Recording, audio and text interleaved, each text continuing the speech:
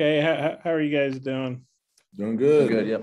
Um, hey, Bumper. Obviously, this is a kind of a homecoming game for all you Texans. How exciting is it for you guys? I mean, how exciting is it for you personally? What do you think about all the Texas guys and you get into obviously playing in a great stadium? Yeah, such a big game, especially from being from Texas. Obviously, like recruiting wise as well. I have so many friends from my high school that went to A&M. Same thing with Texas. These games mean so much, not only for me, but for recruiting and just kind of there's such a big fan base, honestly, of Razorbacks in that Dallas area. So I'm excited to see the turnout of Razorback fans there, and it's gonna be a big one. Does this mean a little extra because you guys were supposed to get to play in Houston against TCU, and you didn't get to play that game? Obviously, does this help? I don't know, make up for that a little bit, or? We TCU, that was last year, but I think this A&M game, honestly, not playing there at Dallas Cowboys Stadium last year.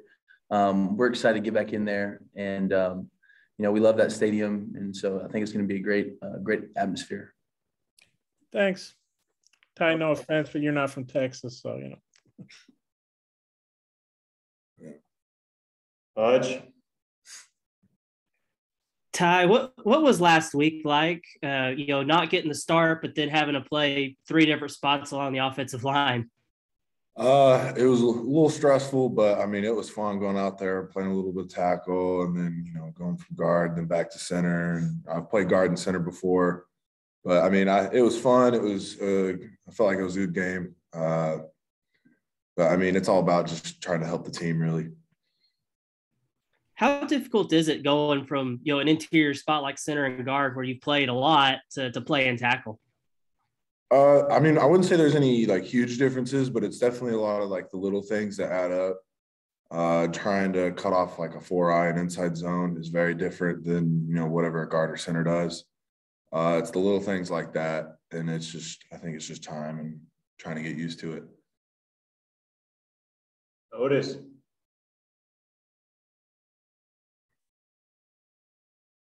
you with us? Nope, you're muted. Scotty. I got a bulldog pulling at me down here. Hey, Bumper, how much did the fact that Arkansas got that exposure in the Fort Worth, in the Arlington area, did that play any role at all in you getting interested in Arkansas? I mean, I know you had other ties, but did that play any role at all? Yes, I mean, obviously I have my ties to Arkansas with my dad and that side of the family, but there's so much, honestly, there's so many people from my high school that went to Arkansas. So, going to Arkansas was a popular thing. And I think it's just continuing to grow. I look back now and I think the class that goes to Arkansas just continues to grow every single year. A lot of people feel like that game has not helped in Texas like people thought it would, but I don't know. I mean, you guys have signed quite a few players out of Texas since you got here. I mean, don't you feel like it is helping Arkansas? In my personal opinion, yes, just because, I mean, I'm from there and I love the game always being there. I think it brings, a great atmosphere. And honestly, whenever you get that many Arkansas fans in Dallas, it just creates a buzz and kind of grows that reach that Arkansas has. Thanks, man. Scotty. Hey, for both of you, Torian Carter has matched his tackle total from last year in just 3 games. What do you guys think has helped him do that? Yeah, he's just kind of, honestly, this offseason went to work, got bigger. Honestly, he's so strong. And I think he finally figured out that he is a great player and now has a bunch of confidence in himself. So it's great to see him flying the ball, and he's got a great coach, and just love seeing him play and excited that it's coming to fruition. Yeah, totally agree. I think spring ball helped him a lot too. I know he got a lot of reps in spring, and he really took it serious, and he didn't take spring off. So I think that helped him a lot. And then he took the off season. He got bigger in the weight room. I think he's definitely gotten a lot better. And the last thing, Ty, I wanted to ask you about Rocket Sanders. What has stood out, about him to you, or what's something that you've picked up on that he does and the carries that he's gotten? Like all our backs, I just love how hard he runs. I mean, that one Texas touchdown where he's trying to run through the guy as he runs in the end zone. I mean, that's awesome to watch as a lineman. It's rewarding for us too, because, we're blocking, and to see a running back run so hard like that is awesome. Nate?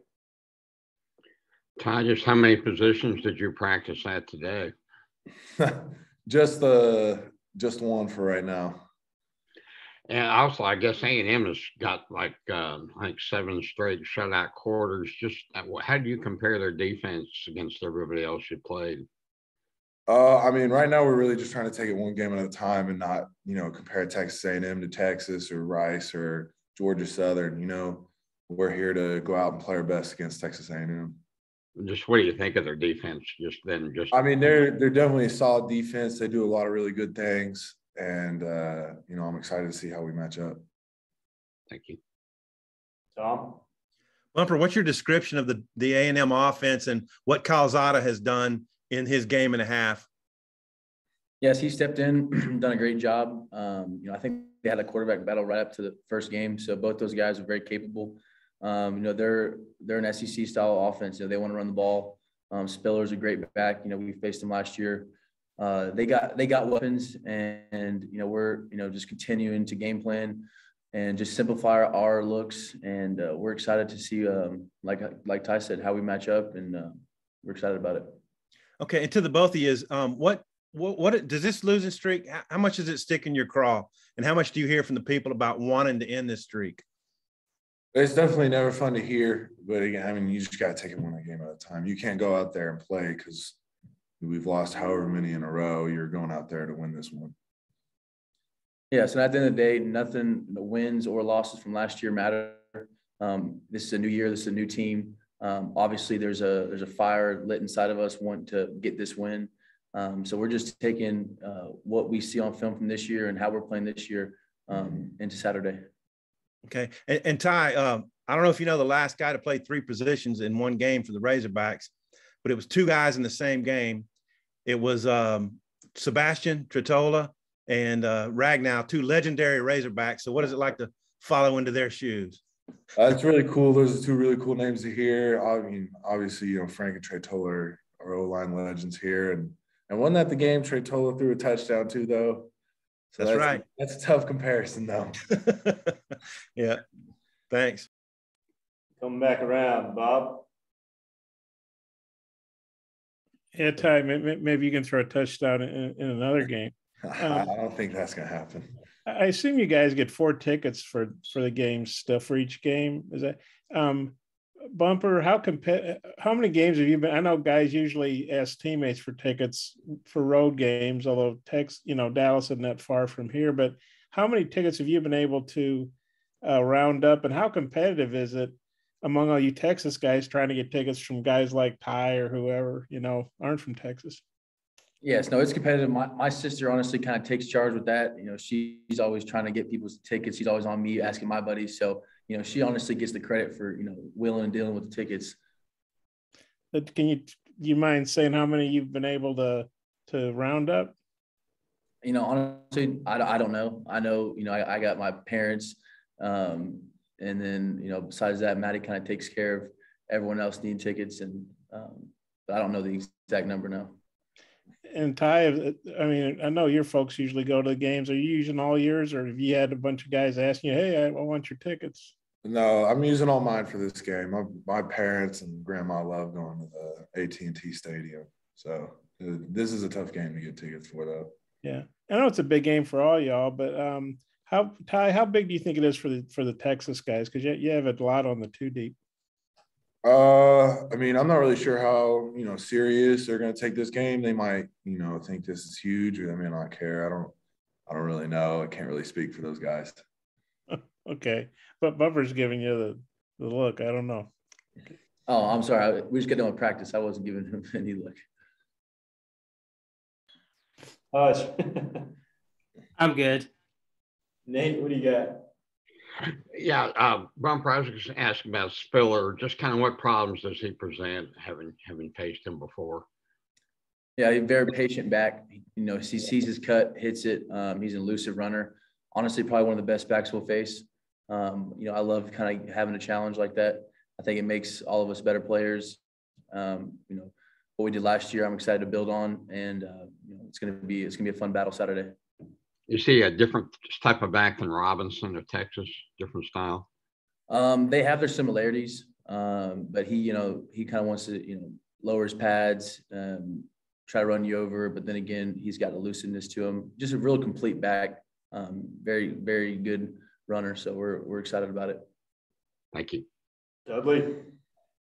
Bumper, talk about Maddie and kind of the role she's carved out for herself here within the football program and how much she just helps recruiting in general. Yes, my sister is one of the hardest working people I know. I mean, she's up here every day doing a bunch of, honestly, she has so many different roles. One of them is, helping with my ticket situation. But, for the coaches, she's doing everything she can, helping with ops, recruiting. So just honestly so proud of everything she's done here. She kind of started out just in recruiting and then just kind of grew her role and took on so much more responsibility. So excited for everything that she's done and really proud of her. Thanks. Dudley? Scotty, got anything else? No, I'm good. I'm good. John finishes off. Okay. Hey, Ty, you commented on Rockets bringing a guy into the end zone with him. What about Dominic Johnson? He's had 2 runs where he's barreled through guys, and then he had the breakaway. What have you just thought of him? He might be one of the breakout stars on this team, Yeah, I think Bupper will say the same thing. It's fun to watch him run too, because he, a lot of the other backs, will try and run past you or they'll run through you. Dom, it's kind of like he's looking for contact out there. He wants to run you over.